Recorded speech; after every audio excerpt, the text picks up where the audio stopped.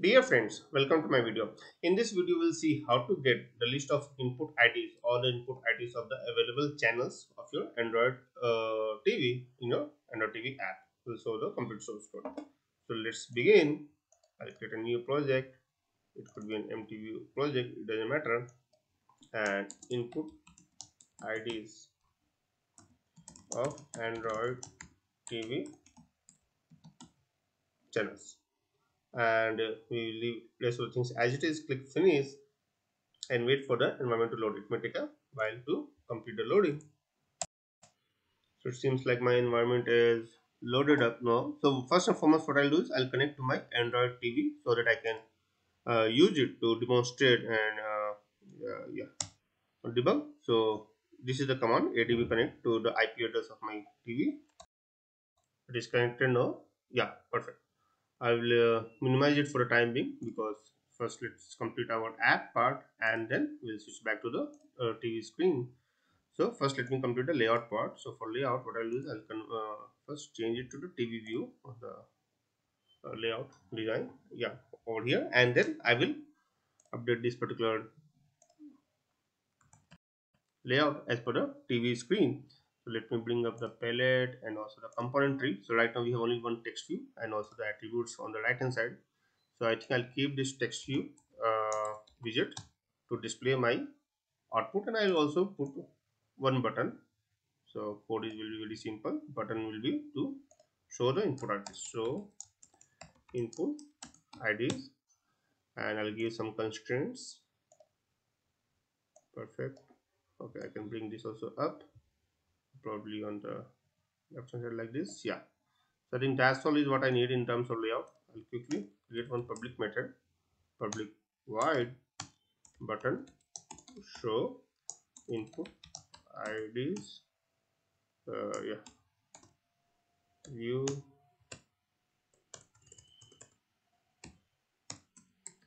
view. So this method you can name it anything. However, we'll associate it with this particular button on click attribute, so that whenever this button is clicked, that particular method is called. So like this should work.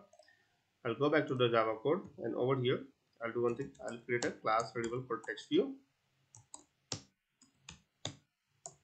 In this class variable, I'll set id r.id.textView the widget name. So now my in terms of my layout and the association in the Java code is done. Now I can start the coding in the this particular method.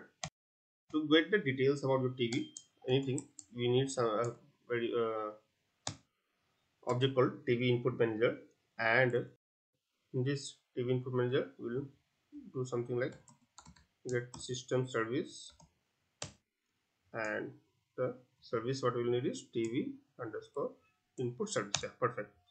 It may ask us to typecast. Okay, I think I forgot to give the variable name over here.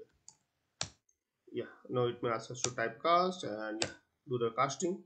So now we'll be using this particular variable TvInputManager to get the list of the TV input info. So TV input info. So list TV input info list, and we can use this our TV input manager to get TV input list. Perfect. So once we have this list, then we can create something called string builder. String builder to store all the outputs, to collect all the outputs.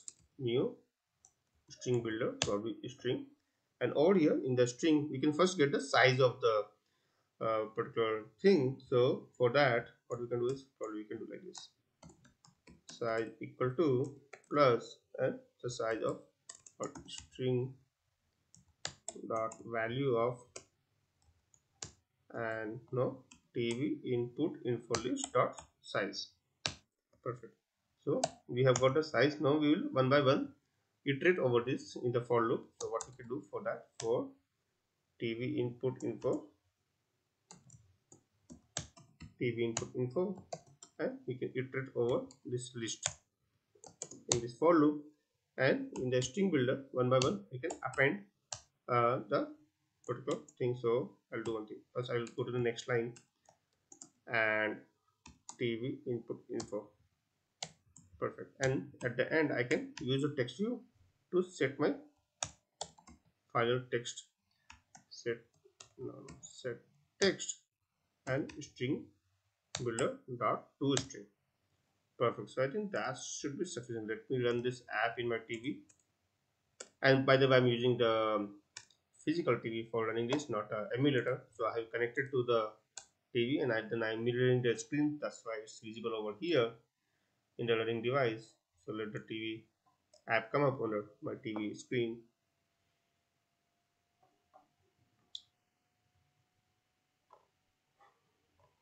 So it will take a while depending on your network connections and TV and all. So I've connected over the Wi-Fi.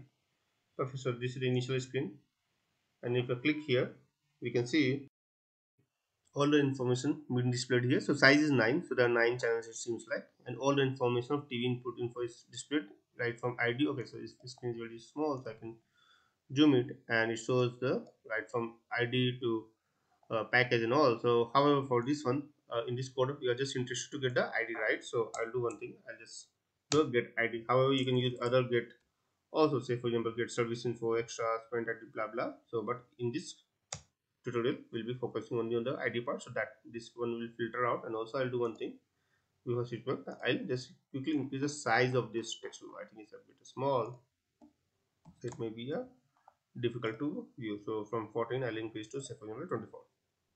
Now let me rerun the code very quickly and see how it comes up. So this time I'm expecting it will just filter out everything and just give the uh, ID input ID. It will just display it, and the size was 9, so I think size will not change definitely, and it will just display the 9 input. So let me click here. Perfect. So this time it looks much better.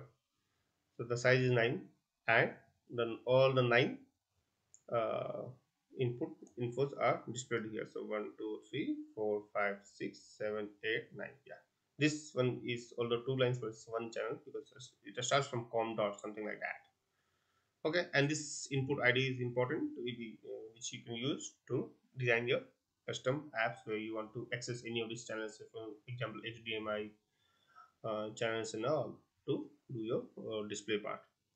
So that's all I wanted to show you, how easy and straightforward it is to get any information about your TV channels and all using this TV input info variable, and that can be accessed through TV input manager.